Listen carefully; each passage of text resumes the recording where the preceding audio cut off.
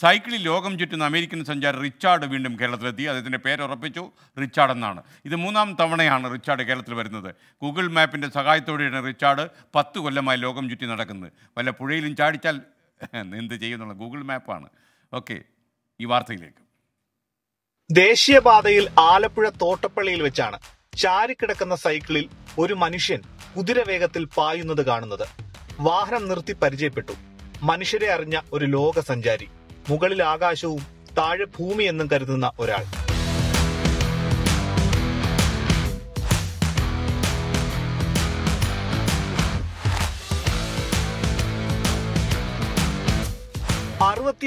ായ റിച്ചാർഡ് ജോലിയിൽ നിന്ന് വിരമിച്ച ശേഷം 10 വർഷമായി സൈക്കിൾ യാത്രയിൽ തന്നെയാണ്.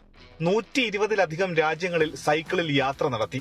അമേരിക്കയിൽ നിന്ന് ഐസ്ലൻഡിലേക്കായിരുന്നു ആദ്യ യാത്ര. അവിടെ നിന്ന് നോർവേയിലേക്ക്. പിന്നീട് ആ യാത്ര ലോകമെമ്പാടും തുടർന്നു. ആവശ്യമുള്ളപ്പോൾ മാത്രമാണ് വിമാനം തിരഞ്ഞെടുക്കുക.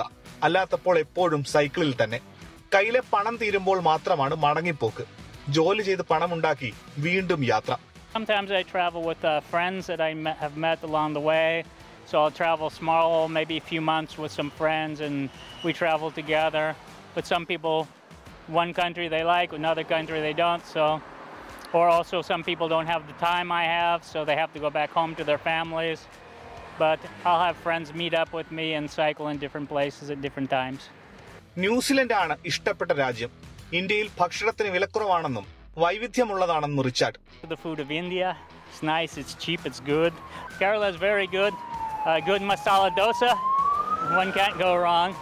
Get some Ayurvedic treatments, get some massages and other things here. It's very good. ദിവസവും 120 കിലോമീറ്റർ താണ്ടും. അടുത്ത ലക്ഷ്യം കന്യാകുമാരിയാണ്. അവിടെ നിന്നും രാമേശ്വരം, പിന്നെ ശ്രീലങ്ക, പിന്നീട് വിമാനമാർഗമാണ് അടുത്ത യാത്ര.